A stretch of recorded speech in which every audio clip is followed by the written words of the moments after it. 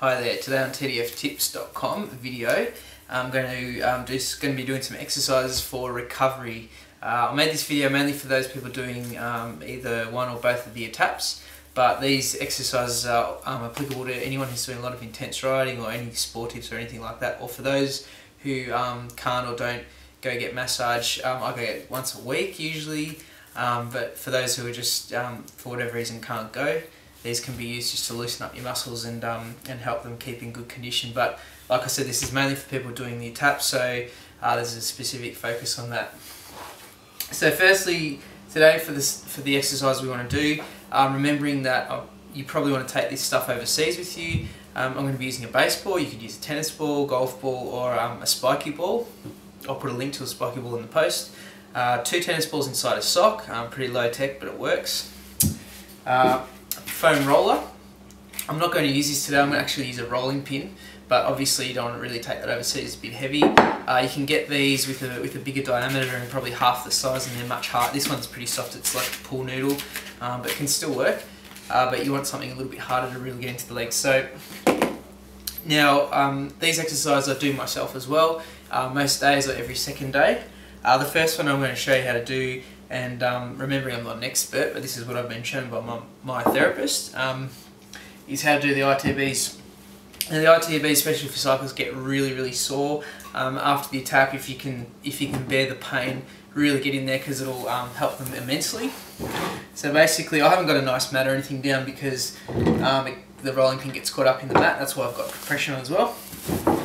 So basically, just on the side of the leg, roll it up and down, and you should hit some lumps if your legs are in bad condition like mine are. Did a big run yesterday and they're absolutely painful. And you'll feel little flicks of lumps. Oh, good lord, it actually hurts. So you can see I'm not just faking this, it really hurts. Good hurt though. And then you can roll into your quads as well. Specifically target down here, inside the knee, gets really lumpy. You can also do inside as well, in the front of the quads, and like I said, the ITBs. And if you want, you can roll around as you go and you'll find some more lumps.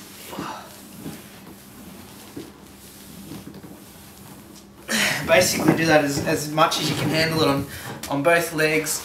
Do a couple of sets, I guess. Usually I'll bite on a towel or something because it hurts so much, but afterwards you get like a buzz and it really feels good. If you do it too much, you might wake up the next day and not be able to walk quite seriously. Another thing you can do with the foam roller again, or with the rolling pin in this video, is your calves. So you can sit there and roll them back and forward, and also sit up and do your hamstrings, which is really good. But the main reason I wanted to show you that was for the ITBs and the quads, because it really helps. Alright.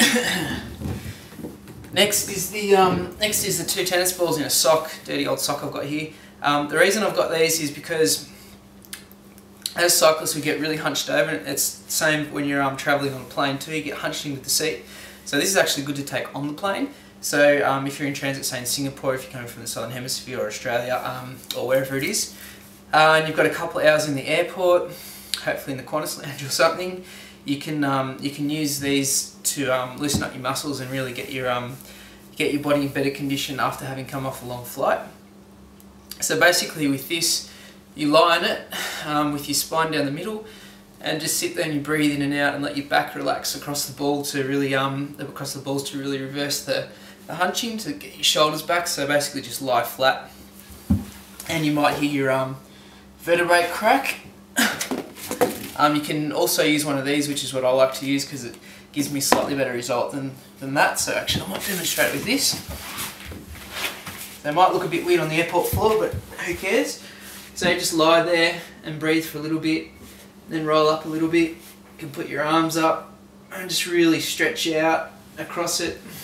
Just work up and down your spine, it's quite good. Like I said before, these can be used on your legs as well. If you don't want to use a rolling pin, which is pretty hard, these are a little bit softer, so a bit more give. Next, the baseball. Now, I really like the baseball because you can still do your legs with it, and that hurts like buggery. It's good for the calves too, so you can roll fine lumps in your legs like I'm doing right now. And what it's really good for, and what I like to use it for, is glutes. I get really sore glute med up the top, and also glute max. So on the right side in particular, so usually I'll just sit up on it like that and really get in there, and I can sit here for ages and do that, and it really hurts. So if you're doing a tap this year or a sportive, or really just want to look after your body a bit better, I recommend getting some of this sort of stuff, particularly a foam roller. Foam rollers are awesome, especially for travelling. Like I said before, they don't have to be this big, they can just be that big. They're light, they fit in your bike bag or your bag if you're not taking a bike. Or you can bust it out in the airport as well. You can take it on the plane. Baseball or a golf ball or two tennis balls are also awesome. So I'll put a link in the post to some recovery stuff you can check out if you need to buy anything. Otherwise, like I said, if you don't want to spend money, you really don't need to. You can just use a baseball, tennis ball, golf balls or whatever, and definitely take them on the plane, because if you've got a couple of hours in transit, then this stuff's awesome just to loosen your muscles up and make you feel better. Okay, thanks for watching.